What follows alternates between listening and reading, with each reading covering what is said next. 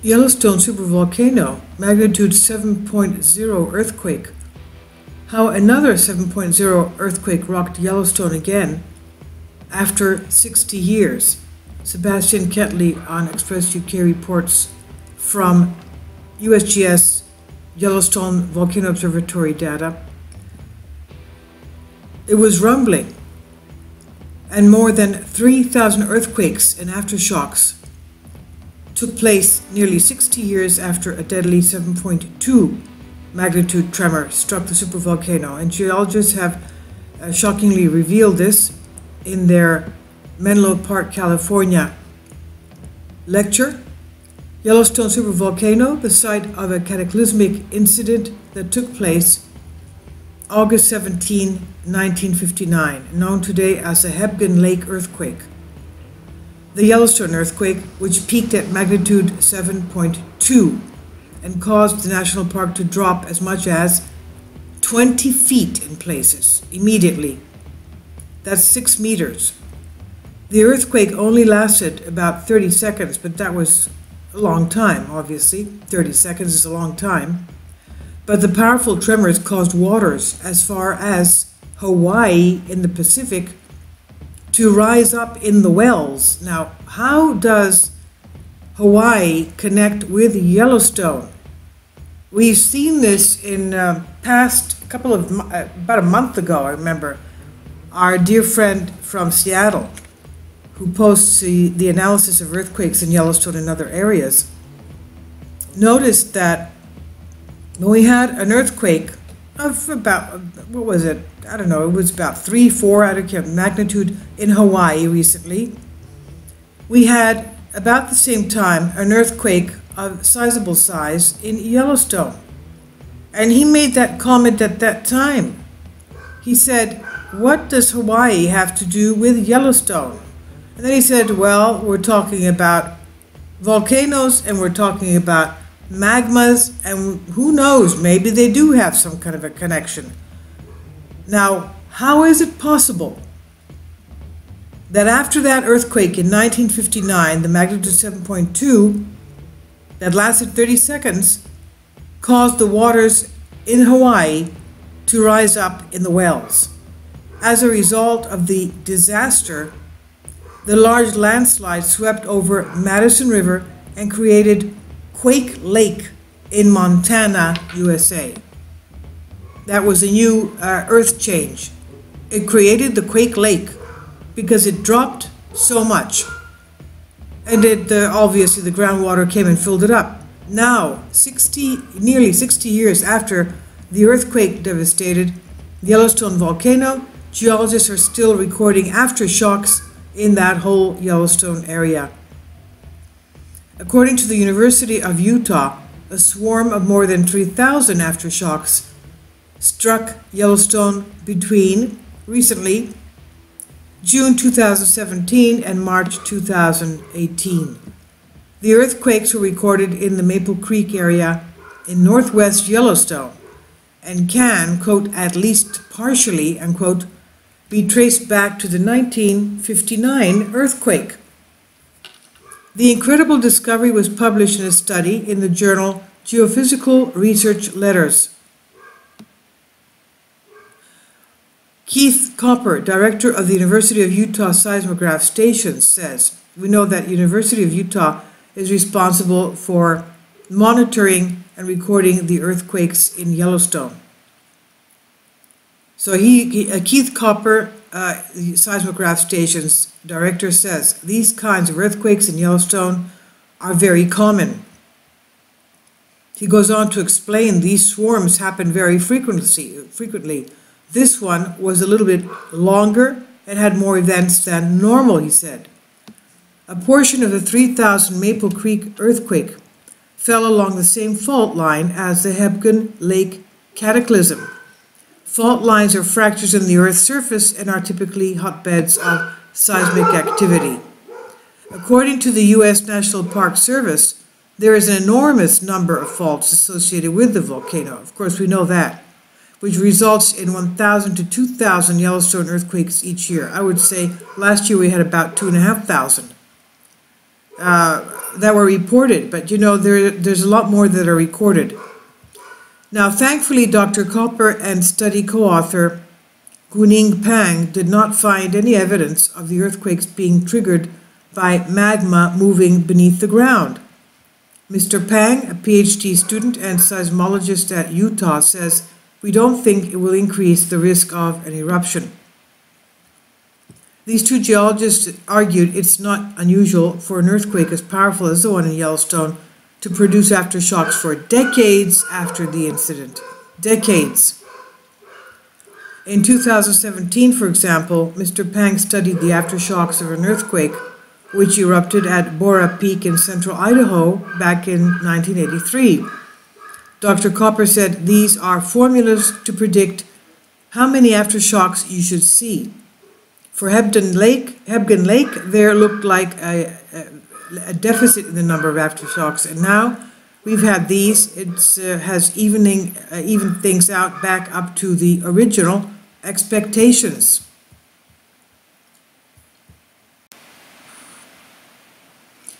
And we also have alerts that Yellowstone Volcano is overdue for eruptions, and these fears were addressed in a critical USGS volcano update. The Sebastian Ketley Express UK.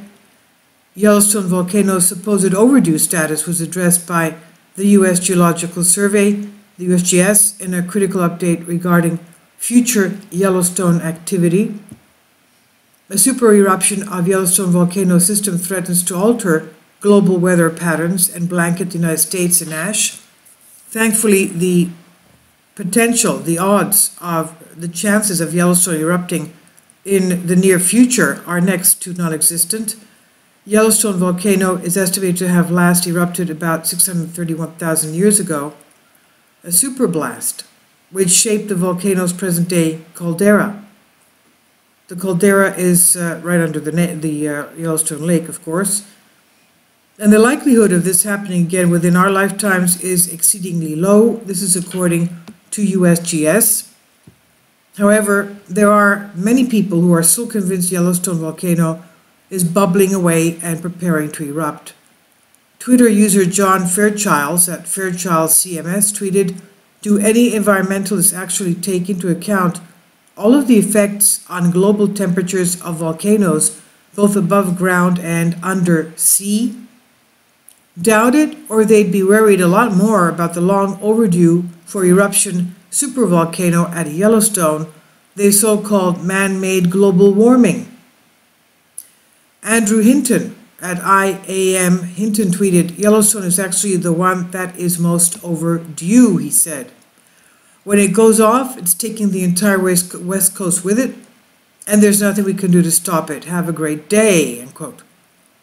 There is, however, no cause for concern according to the USGS, and all fears of Yellowstone erupting soon are unfounded.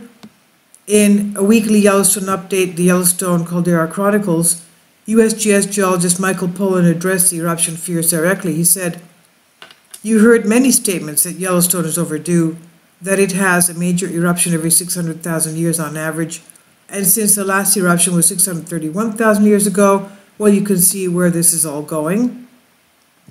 Is this true? In a word, no. In two words, no way. In three, not even close. Yellowstone doesn't work that way.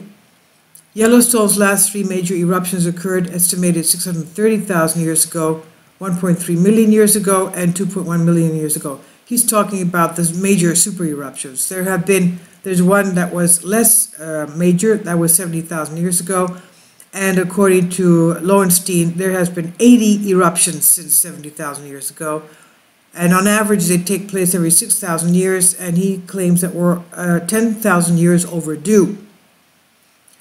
Now, according to Poland, this supposed periodicity has led some to believe Yellowstone erupts on a tight schedule and the fourth blast is coming. He's talking about a super eruption. Dr. Poland argues volcanoes do not behave in this manner, and as a result, there are no indicators Yellowstone is bound to erupt again, he says. He explained this comes out to an average about 725,000 years between eruptions, and that being the case, we still have another 100,000 years to go. Okay, he's talking about major eruptions, whereas Lowenstein was talking about Poland was talking about super eruptions. Lowenstein was referring to a big eruption, a massive eruption that's not as big as a super eruption. So volcanoes do not collect molten rock at a constant and regular rate, as some might expect, Dr. Poland said. This does not happen on a schedule. Instead, volcanoes erupt where their supply of magma and lava build in pressure to the point where the molten rock is forced to the surface. Dr. Poland said no matter how you slice it, Yellowstone is not overdue, no way, not even close, but we can't say the same about the oil change of your car, so you might want to check on that, he says. The question of Yellowstone's supposed overdue status was also addressed by geologist Jake Lowenstein of USGS. Dr. Lowenstein dismissed, Lowenstein or Lowenstein, I think they changed his name here, dismissed all Yellowstone fears, saying the supervolcano is far from erupting anytime soon. He said when you see people claiming it's overdue, usually the numbers they come up with say that the last eruption was 640,000 years ago, but that it erupts every 600,000 years and therefore it is 40,000 years overdue. But in fact, if you average out the eruption intervals, there's 2.1 million, 1.3 million, and there was another 640,000 years ago. Okay, where he says that it wouldn't be due for another 70,000 years. He's talking again here, comparing the super eruptions. They say the most likely type of blast to go off in Yellowstone in the near future is a scorching hydrothermal eruption. They're talking about geysers. According to the USGS, such a blast would hurtle hot steam, jets of water, and rocks from the ground. USGS said, though the worst-case scenario for giant Yellowstone eruption is indeed bad, it could have global implications. Most past eruptions at Yellowstone were not highly explosive. Of the past 50 or so eruptions, almost all were simple lava flows. What will happen when Yellowstone erupts again? If the next Yellowstone blast happens to be a major caldera-forming supereruption, the potential for destruction is, of course, global. According to USGS, the supervolcano has the power to alter weather patterns around the planet. The agency said if another catastrophic caldera-forming Yellowstone eruption were to occur, it would likely alter global weather patterns and have enormous effects on human activity, especially agriculture production, for many years. In fact, they said the relatively small 1991 eruption of Mount Pinatubo in the Philippines was shown to have temporary yet measurable change global temperatures. Scientists, though, at this time do not have the predictive ability to determine specific consequences of duration of possible global impacts from such large eruptions. And I'm just going to conclude with my astonishment that, again, we found that Hawaii and Yellowstone, for some odd reason, are connected, as USGS told us. The 1959 7.2 magnitude earthquake that lasted for only 30 seconds raised the water levels in the wells in Hawaii. How is that possible? Well, we know that, we don't know if they're really connected, but we saw that with as we said, with an earthquake that took place in Hawaii last month. It is also, we have the phenomena of the world ringing like a bell when a huge earthquake takes place, when a sizable earthquake takes place over a 7 Richter, for example.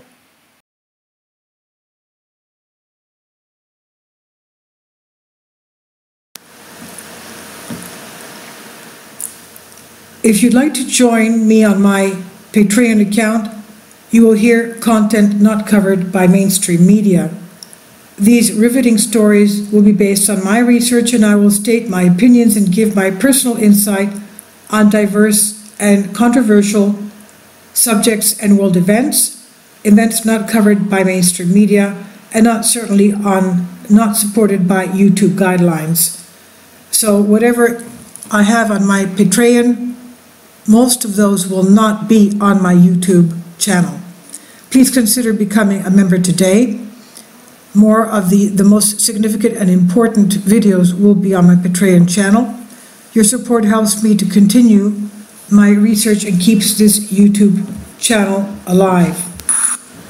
And we depend on your support, your generous charity, because we help economically challenged families here in Athens, Greece, in Kapota, and we also help the young generation with university tuition and the community around our church. Thank you.